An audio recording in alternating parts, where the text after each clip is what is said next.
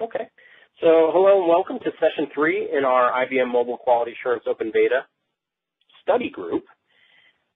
Again, mobile quality assurance, IBM Mobile Quality Assurance, it helps our clients continuously deliver mobile applications, and this study group is a means of learning about this open beta technology through a series of weekly events, short weekly events. All of these events, as you can see on the slide here, have been recorded. Prior slides are available up on YouTube and or on SlideShare, and then the recordings are available on YouTube.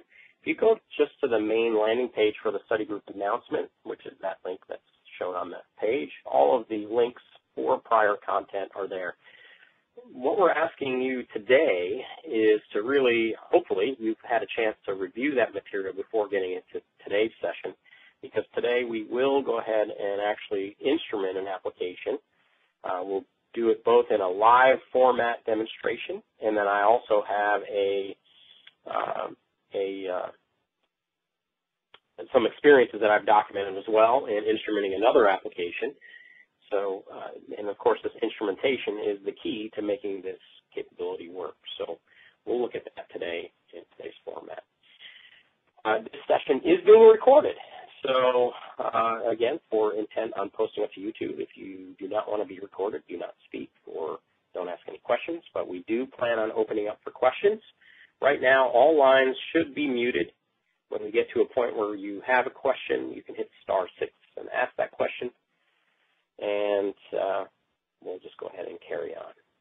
So, again, this is an open beta technology that we are looking at, so plans certainly may change in the future.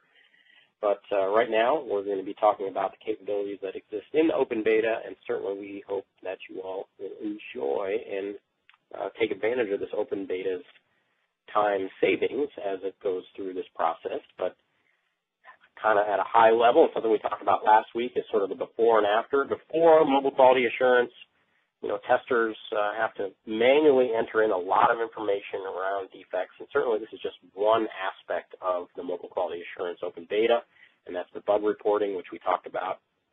There are some other capabilities that we're going to talk about in the future sessions, but just this capability alone helps our clients speed up the entry of defects by simply shaking their device, and that instantiates mobile MQA and captures a screenshot and a lot of the information that's shown here at the top of the screen, and then you can annotate the entry and submit the item, and it logs that automatically. So the time savings are pretty significant as our teams go and create defect reports. As I mentioned, there are a lot of other features. We talked about those in a prior session, but in the meantime, let's go ahead and carry on to today's session, which is really all about instrumenting the application. So to take advantage of all the capabilities that we talk about here, the key step in today's session is instrumenting the application. And by instrumentation, it's really taking advantage of the SDK's API and putting that into your application. And to demonstrate that here today, we have Stanton on the line. It looks like Stanton. Do I have you? You might have to hit *6. Oh, okay, I can hear you. You can. How's it going? Good, good. Okay, I'm going to transfer control over to you now to do this in a very quick fashion here, and then I'll go ahead and talk about some of my other experiences instrumenting an existing application that we often use for demonstration purposes. Excellent. Good to hear. So my name is Stanton. I am one of the product marketing managers for this product, and today I'm going to show you how to instrument the application for Android. Now, I do have control. Great. Let me go ahead and share my screen. Get that process going really quickly. So when a developer is actually wanting to work with this application and begin to include IBM MQA into their product, it's the kind of thing that it takes a little bit of time for them to learn the technology as it does with any technology. And I believe my screen is shared. That's good. It takes a little bit of time for them to learn this technology as it does for any technology. However, it's not incredibly difficult to do. I want to call your attention, first of all, to the Quality for Mobile help topics that are available for everyone who has an interest in and wants to learn more about the IBM Mobile Quality Assurance product. If you go to qualityformobilehelp.com, these are the help topics for the purpose of the beta. They will be eventually migrating into an IBM repository when we go into the final version of this. However, if you go to qualityformobilehelp.com, you can find complete help and information about everything there is to know about IBM MQA. In particular, for developers, they're going to be very interested in the library installation section, which is right here. And I'll go ahead and go into this. And you'll find that we have documentation for Android, iOS, and Windows Phone. So someone interested in doing, for example, Android development and learning how to instrument the application can move into the Android section and find over here complete tutorials and information about actually using, configuring, and managing the API. Let me come back to this in a second. We're actually going to go through this in a moment, and I'll show you each of these steps and the information that's contained in them.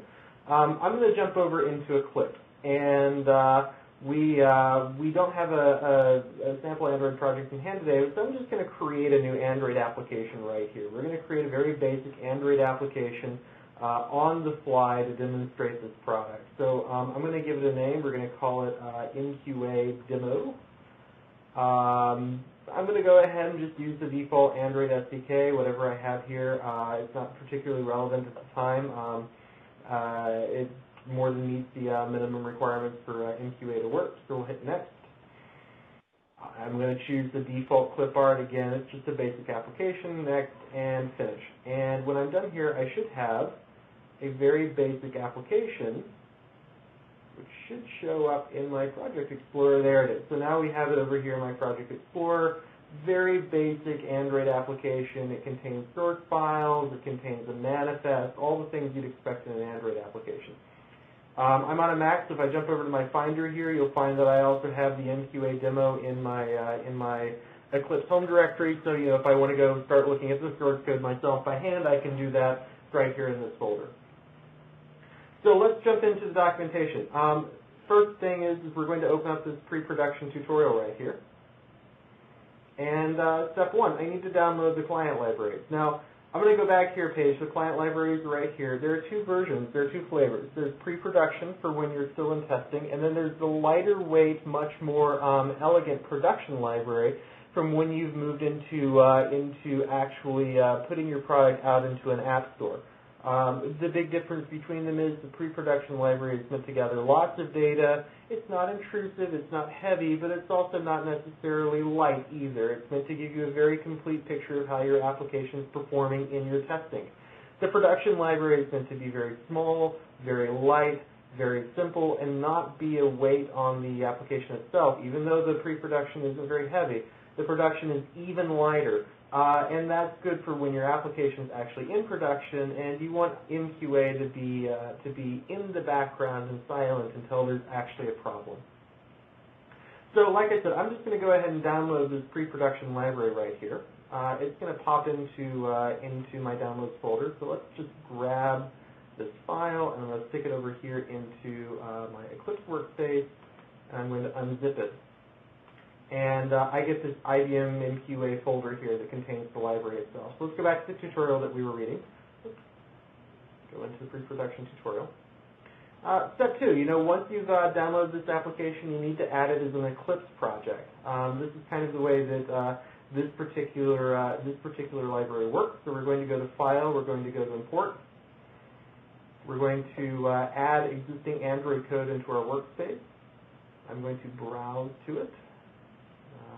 I'm using a Mac, so I can do this cool trick, which I'm going to stop to do right now. And I'm going to grab the MQA library that I just downloaded. I hit Open, I hit Finish, but we've got it installed or imported. So again, the magic stuff here, didn't really like it in the Eclipse workspace folder. Really wanted it in another folder completely. So there we go. Lesson learned. I'll figure out why that is another time. So very quickly, now that we've got it imported into the folder, we just need to add it to the first project. So what we're going to do is we're going to go to the demo that I created here at the beginning, the sample Android application, and we're going to jump into the Android section here, and we're going to click Add, and here it has the code we want to add. We're going to hit OK and OK, and at this point, what's happened is that the Android project, the IBM MQA library that we have imported into this project is now contained within the demo application we've created. If I go back in here, you'll see that it's listed, it's got a check mark next to it. It's now considered to be an included library in our master project. For someone developing an application, they would go through the same steps for their sample application, whatever that sample application may be. So now we've got it included, and the next step is to go modify our manifest file. Now Android uses what are called manifest files. They're XML files that contain information about how the app should behave, the different settings for it, the different configuration items for it, and so on. There are several different manifest settings that MQA requires in order to be able to execute. And there are many different options, and the user has a lot of control over different pieces of configuration. I would encourage anyone interested in developing for this to go and read the complete documentation here, and they can make choices about what they would like to include and not include. However, the first thing that you want to include is you want to include an activity tag within the application tag in your IBM manifest. So again, I'm going to copy and paste just this XML snippet right here. I'm going to go back over here. I'm going to open the manifest file for my project. I'm going to actually jump into the manifest.xml portion. Here it is. Here's the application tag, and I'm going to put this activity inside of here. So we'll just add a line. There it is. It's not particularly indented well. Let's see if we can get Eclipse to fix that. I don't want to fix it, but we'll just make it look neat enough. So there we go. We've added this activity tag inside the application object.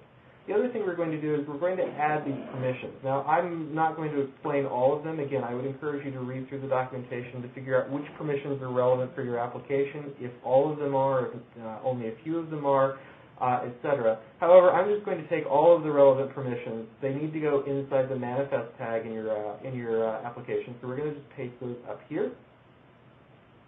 And there they go. And we're going to save the manifest file. And those are the modifications to the manifest file. So again, just two, I added an activity object, or an activity section, I added some permissions. And again, as a developer, there are some different configurations you can include and exclude within these, and that can help you get started. The next step is to actually go modify our code. So over here we have this main activity.java file. And main activity.java is essentially kind of the beginning of where an Android project begins its execution. So when you go and modify your code, there's basically just a few things you need to add in order to kickstart IBM MQA within an Android application. So first thing we do is we're going to copy and paste kind of this line here for our application key, and we're going to put this inside the main activity class. So here it is again, the main activity class. I'm just going to pop that in there, and we're good to go. We'll replace this once we have a final key for this project, and we'll go get that in a second. The next thing we want to do, and again, this is explained within the application, but the key thing here is this append start new session method. The append start new session method is what actually kickstarts IBM MQA into functioning. So you do that actually in two steps. You use a configuration object right here, and again, you use this append start new session method right here. All of this is explained in extreme detail outside of the tutorial. For someone getting started, they can copy and paste this and actually be off to the races. If they want to learn more, and I'm just going to quickly jump into this, I'm just going to open the starting a session document in a new tab. You can see that there's complete documentation explaining each of the configuration options, what they do, how they behave, along with examples and information about how to actually go forward and do this in a very complete basis. I'm not going to jump into that right now. I encourage you again, if you're interested in learning more, to go to that document and read it. For right now, however, I'm just going to take this configuration object that we're creating here and the start new session line here, and we're just going to drop that into the, again, we're dropping it into the onCreate method for the app. So here we have the onCreate method. We'll just put that in there right there. We're getting some errors. We'll resolve those in just a second. But let me give you a real quick hint about what's going on. We're setting up a configuration object. We're giving it the app key that we have here. Let's just make sure these errors are ones that, yep. Great. We're giving it the app key here. We're giving it the some mode information here that it's going to use. We're giving it a couple other settings. We're building it and including it. And then down here we have the app start new session method. Again, we call it on this activity that we're in right now, and we pass it the configuration object that we just created up here. So for a developer, I don't think this is wildly complicated. We haven't completed the steps yet, and there are a few more things that we're going to do to tie this all together. But for a developer, this should be fairly straightforward. Adding your application key, I'm going to skip this step for right now, but we'll go get an application key in a second. And the next step is to add a couple of onStart and onStop methods to all of our activities. Now, again, the way Android works is that it has separate activity objects for different parts of the application. And what we're doing here is we're essentially making sure that when those activity objects are entered or exited, that IBM MQA is informed and told about it. This is important for it to be able to properly do the bug reporting, so that when you submit a bug from the application, it comes through with all the information about the application, the screenshots and everything else. And in order for all of that to work well, it just needs to be able to know where in the application it is at the moment. There are actually a couple of different ways of accomplishing this goal. I'm not going to go into them again. That's, I think for developers who are developing, they will have their preferences for what they want to do, whether they would like to use option number 1 or option number 2 for accomplishing this particular step. For me, what I'm going to do is I'm going to actually add these onStart and onStop methods into my main activity class, just like I have here. I'm just going to paste them in. And all we're doing is we're overriding the default methods within this class. We're saying, go ahead and execute on the default methods, and in addition, call the onStart and onStop method of IBM MQA so that it is also aware that this activity has been entered or exited. And again, a developer will have a preference as to whether they want to use this approach or option 2, and I encourage them to go through the documentation to learn more. Last thing we want to do, actually it's not the last thing, but one of the final things we want to do is we want to import the IBM MQA library. So I'm just going to copy these import statements here. I'm going to go up to the top here where we have all our imports. By pasting these in, that magically resolves all of the little errors we saw because we've now imported the library. Everything should be included as well because we went to the step at the beginning where we actually added the library to the project so it was aware of it. So we've imported the library.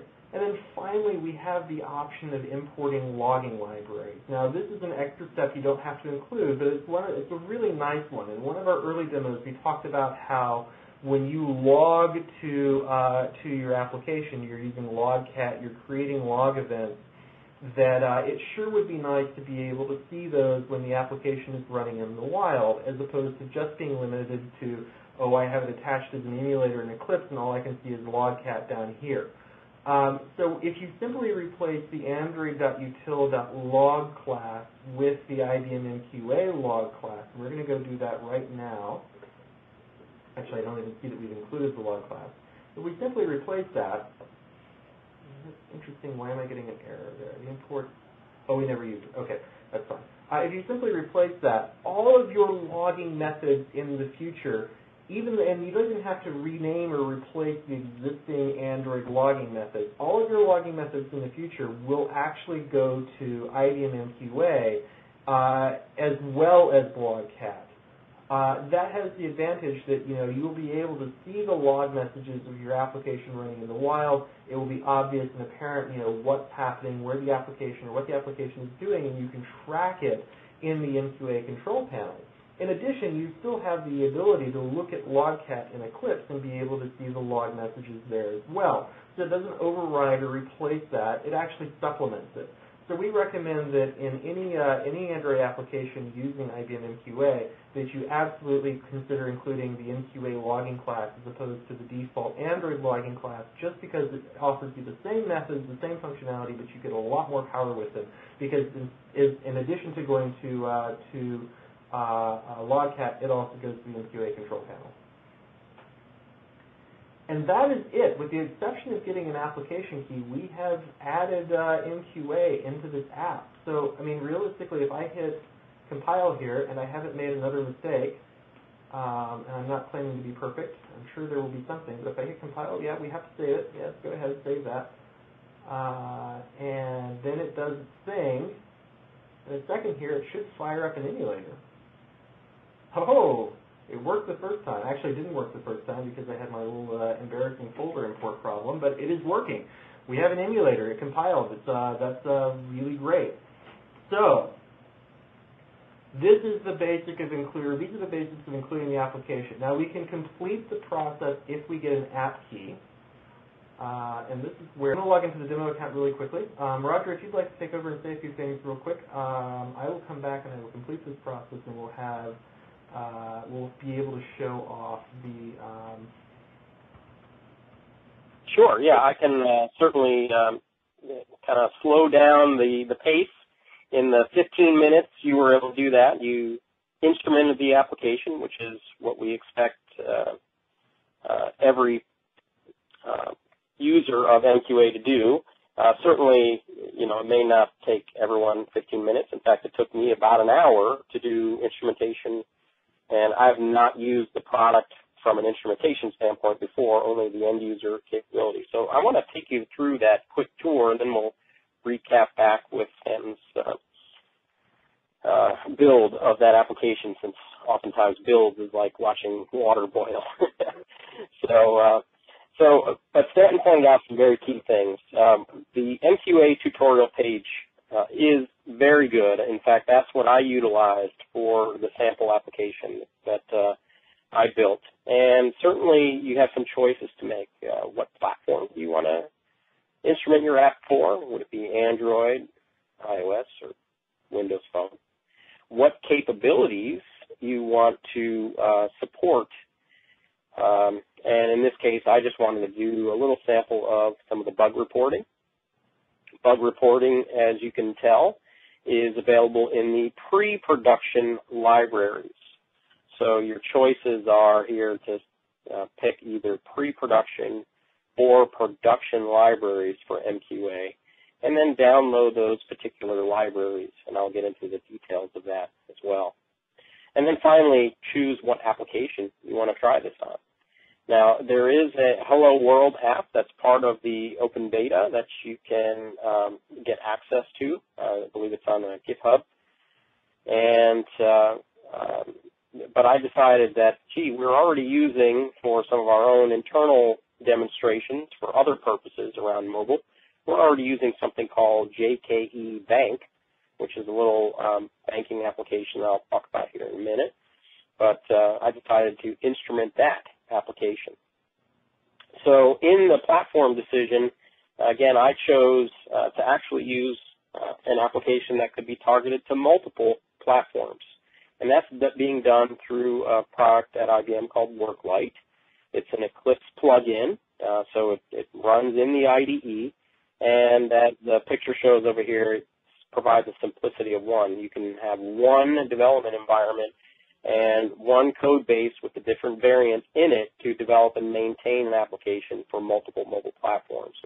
And of course, this runs on multiple platforms. WorkLight itself runs on Windows, Mac OS, and Linux. Incidentally, the same ones that Rational Team Concert runs on, and there's some advantages to that because there are some nifty ways to do remote builds. What else is interesting here is that you can actually build an application for any of those targets from any other environment. So within that Eclipse environment, you can build and target an application for any one of the platforms. But as the documentation specifically calls out, due to restrictions set by Apple, you can only compile the iOS product only on a Mac. So But that's where you can take advantage of capabilities in something like Rational Team Concert. If you have a Mac that's in your server farm, you can actually use Rational Team Concert to distribute a build over to that Mac environment and leverage that as well. And of course, Hey, Work-Life Studio. Yes. I have things set up, so whenever you're ready. Okay. All right. Let me talk about this so we can kind of recap what you've done to this point.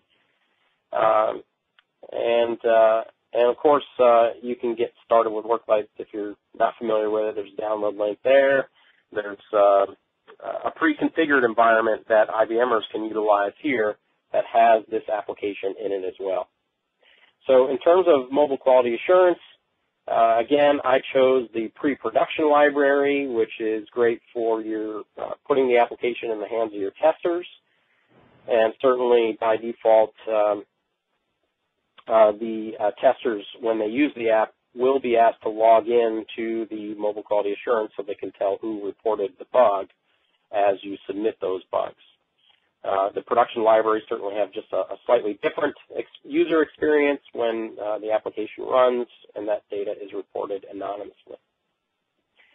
So you saw Stanton add or import the MQA libraries. Again, if you follow the steps from the tutorial, I did exactly that and simply right-clicked on the project in my project tree in Eclipse, selected import, picked out the Android source project that the MQA library represented, and then finished the completion of that import through the steps, again, shown in the tutorial.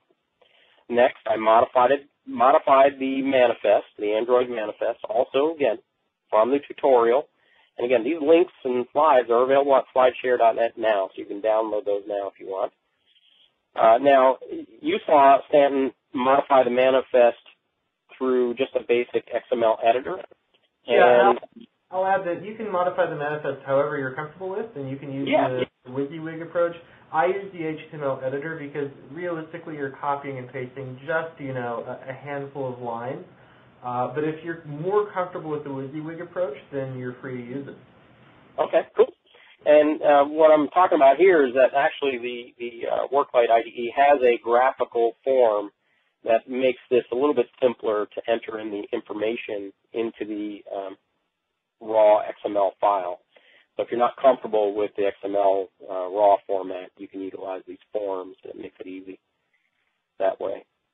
For the novice like me, that actually helped a lot. So, and then finally, the last few steps that you saw Stanton do, start the MQA session, so injecting this code into your source file, adding your application key. This is your unique identifier for your application, so as it engages with the server, it knows where to put the bug reports or other associated information with that application. And then starting and stopping the components for the activity, and then importing the libraries. Again, these steps were very clearly spelled out in the tutorial, and if you are having problems with that, there is a feedback button on the MQA site. Simply report your issues in, or share your information, share your questions or concerns here in the today's session or in the study group website. And then I went ahead and executed a build, and the build activated or built the APK file, which I just shuttled over to my phone. I also ran it in the emulator. When you run it on the in either mode and invoke the gesture, or if you can invoke the gesture, the emulator that I used, which was the Android virtual machine, I was able to just swipe down the top, and up came an option to invoke the MQA interface. And that's what this looks like. So it gave me a screenshot editor where I can do a markup using the drawing tool, or I could obfuscate certain parts of the screen if there's sensitive information. And then you click on the checkbox and submit the item, and it also provides you a data entry form so you can either enter in text or voice record some text if you're using a phone that supports that capability. and then hit the little flyer send button on the subsequent screen, and it would enter in that defect. So within an hour, I was able to go ahead and do that capability. So I'm going to transfer control back over to you here, Stanton. So give me a moment here, and then we'll open it up for questions.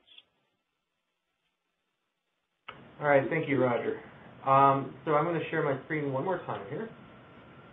Just give you a look at what I'm doing here. Let's see if this goes smoothly again.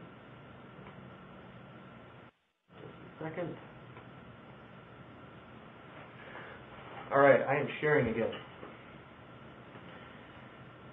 So once again, we created the application. I think Roger did a great job of recapping what we've done so far. The last step I want to show you is what happens when you need to actually put in an application key. So again, we had sort of a sample key or application key goes here. That's not really the final key for the application.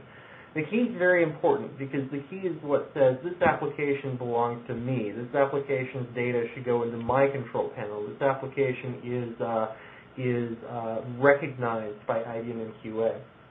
And getting a key is pretty straightforward. So I've logged into the IBM MQA control panel. If you were on one of our earlier demos, you probably saw this and you saw us jump into the Company Contacts app. I'm going to add a new app. I'm just going to call it MQA Android Demo. I've given it a name right here. I'm going to click Android. I'm not going to invite any collaborators right now. If I were working with a team of you and you were all going to be testing my application, I would certainly put your email addresses in here. For right now, I'm going to leave that blank. This is more of a demo of integrating with the key. So I'm going to hit Register App, and you'll notice the very first thing it gives me here is my application key. So I'm going to copy that key. I'm simply going to come back here. I'm going to paste it in. I'm going to save this file. We're going to hit Run one more time. If I go over to my Android emulator, I'm going to do some song and dance over here. And hopefully at this point, if I unlock the emulator, I jump in, I have the app running right here. Again, if you were a user of this application, you would be presented with a list of people. In this particular demo, we actually had me. We had Tina, who's one of IBM's very smart marketing people.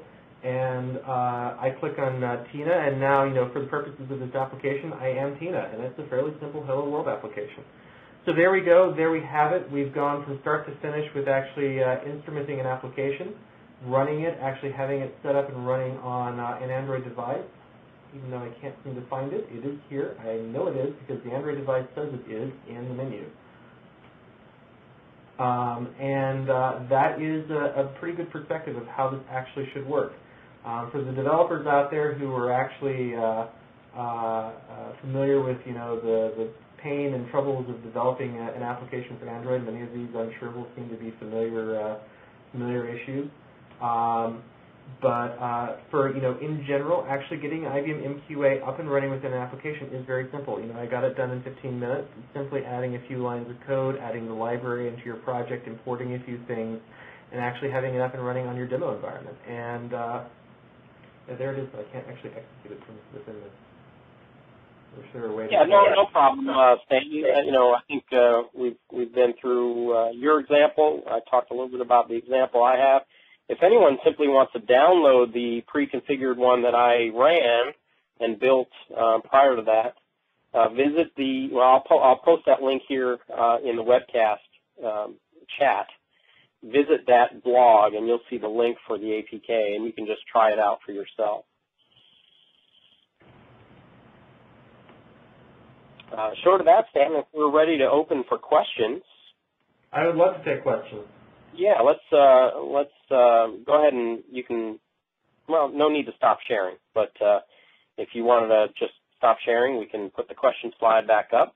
If you have a question for any of us on this call, if you want to ask it here over the phone, hit *6 to unmute your line, or you can just ask it here in the chat window.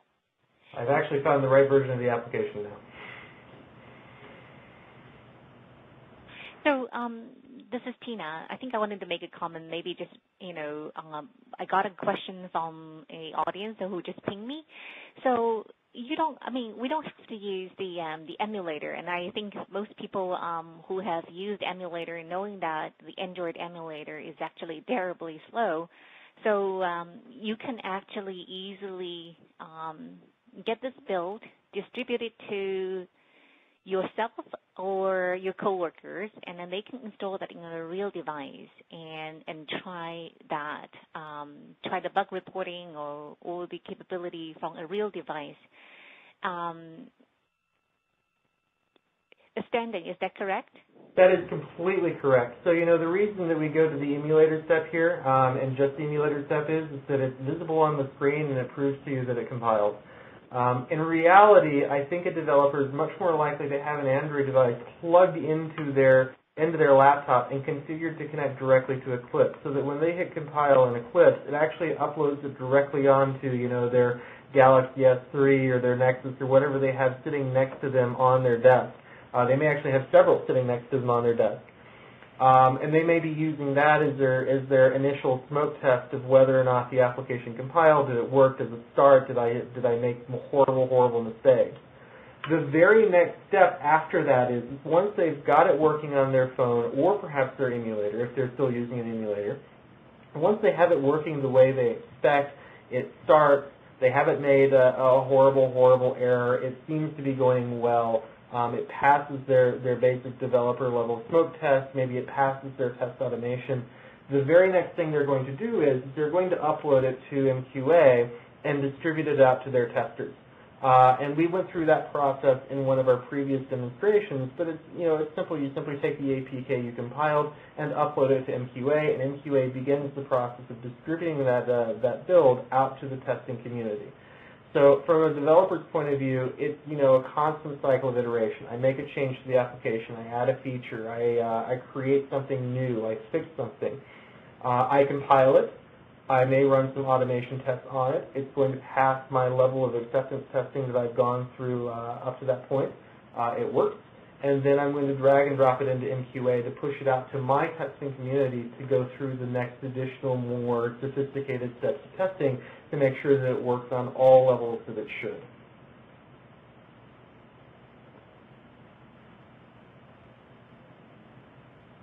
Okay, again, if you have any questions, hit *6 to unmute your phone or ask your question. I did post the link to the chat for my experiences, plus the pre-canned image, plus the pre-built APK, if you just want to download that to your phone and try that out on your Android.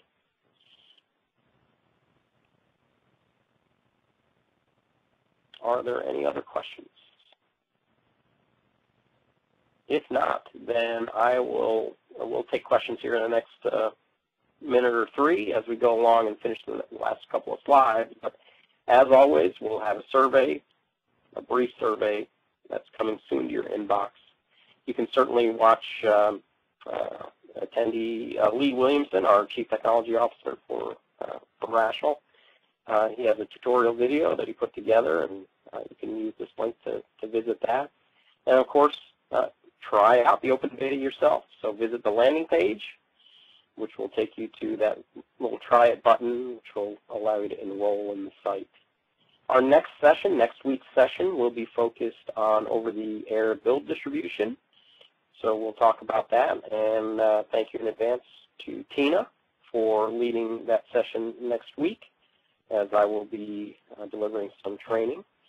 And then something new that we've just announced is a mobile learning circle. So if you're not familiar with IBM's mobile initiatives and more specifically Rational's broad set of mobile supporting application development tools, you can visit our learning circle and kickstart one of the activity templates that are in there to help you learn a few things in just a very simple checklist format. So with that, I want to thank you all today and give you one last chance for any questions. Going once, twice. Thank you all for attending today. This concludes the call. Have a great day. Thank you.